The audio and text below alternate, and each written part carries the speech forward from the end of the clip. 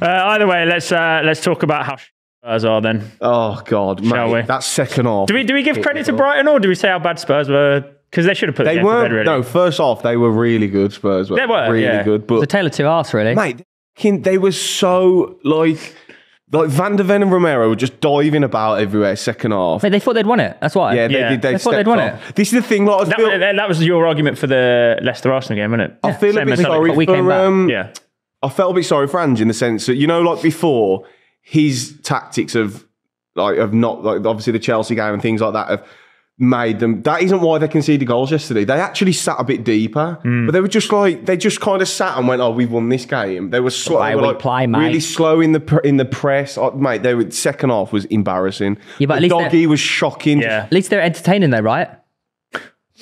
That's what Ange said. You hear it? It's like, yeah, we were entertaining. I'm not going to change the way we play. Yeah, I respect them, man. Fucking fair play. When did he say that yesterday? I don't remember. His post-match interview. I don't think he did. His post-match interview was so funny. He was just looking at the floor like a sad dog. No, before he was fuming and he was looking at he was so angry. He was thinking, but then this game he was like a broken man. And he's just like maybe he just won't be out. Maybe he's realised he can't get it out. Yeah, he's realised it's just Tottenham. That's just us. Well, Timo Werner in the fucking 45 seconds or whatever it was summed it all up. Then mate, they should have been 5-0 up at half time. Brennan Johnson should have scored in 40 seconds. Oh, I loved his goal though, Brennan Johnson. I thought it was really well taken. Yeah, it was a good goal. Fluid, really good goal. But he should have. Werner was they were 2-on-1 in the very first minute of the game. Kick off on it. Yeah, he just spooned it. I got a question. Yeah. No, the one, and he was unlucky with the header as well. That was just offside. I still don't know if that was actually offside. But where Johnson went over the line, yeah. Looked really tight, but he must be pulling his hair out because yet again they could have literally been 5-0 up at half time. Spurs, isn't it? Why do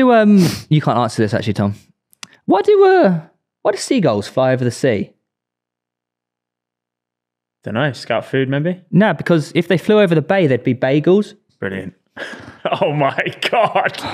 That's really good. Where'd you get that one from? Yeah, write it down. Is that ChatGPT or you thought that? No, came up with it. Decent. You did not come up with that. No he didn't. I'd heard that. He told me he was so excited to talk about it. Was this something you brought up at the NFL? That's a crazy joke, and I was like, I've literally heard this joke. No, you laughed. You found it funny. You then dapped me up and cheers to me afterwards. It just didn't happen. Do you think that happened? And then took his drop. Sounds like it might have happened. I don't know, man. Jorginho Rutter played really well. But that's the kind of player that he is. Like, he's great with his feet, great at facilitating other people. He didn't get given the assist. Because it was a bit of a deflection, wasn't it? I thought it was like a quite... Yeah, I know, it was a bit harsh. But even that fucking... What the fuck are they doing? When it loops up and but it's just alone in the 6-yard box. It's honestly...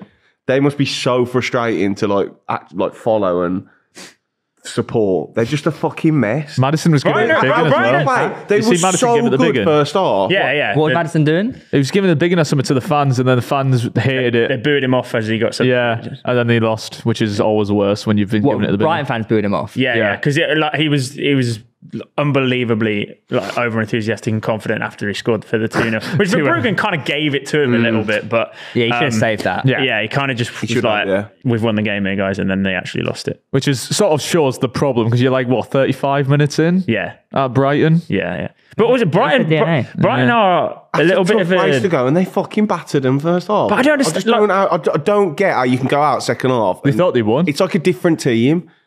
No, it's honestly pathetic. They've got no control in midfield either, have they? Like who? Spurs. Like it's Bentancur, Madison, and Kulusevski playing as the three. Put on the ball and let's just keep the ball for 10 minutes. They come out second half and they just sit and a bit lackadaisical. But also, found it weird that Ange brought off 2 wingers for Basuma and Papsar. Well, but then if he didn't do that, people go, "Oh well, he's trying to fucking win 4-0." No, but what I'm saying is to the same point you've made, they're still trying to put a bit of control in the game and bring on 2 centre mids, and they still can't. Yeah, that's what I mean. To play devil's advocate, does that not go against everything he's said? No, because do you know what I mean? It does a little. No, you hold on to that thing of the Chelsea thing where his point was it was very early. I'm not. No. It's very early. But you always bring it up. It's very early into his tenure, and the Chelsea thing was more of a statement of this is how we play. It doesn't mean he's never ever going to change or deviate from that plan. It was more of a statement to the players and the fans and everything. And this is how we play. Obviously, you saw the weekend. He does deviate and tries to, and they still fucking throw it away. Yeah, that's my point. So if he, so it's not. So I'm saying you can't. I think it's harsh to blame. If he continued the way they were playing originally and just stuck to his guns, they could have won, perhaps. Do you see my point? I'm saying, as devil's advocate. I'm saying that. Absolve me of all blame. I don't know what your point is, though, because then if he did do that and they lost, you'd be saying, why don't they bring on midfielders and get control? I wouldn't be saying that. You would. I'd give him. I'd give him more. I'd give him more respect that he didn't change it and he still stuck to his guns. You are the biggest liar. Oh my god! You're joking. You're joking, right? I'm just playing devil's advocate. I don't believe anything I'm saying. I know that. Brighton are a bit skitty as well, though, aren't they? Yeah. Like you can never. They're an unpredictable team. Mitoma's good though. Yeah, he's cooking. Danny Welbeck, Ballon d'Or, surely. Welle. What? Pele, but with a W. Welle. That's fucking weird. Yeah. All right, fine. Let's touch the elephant in the room. What? Let's touch the elephant.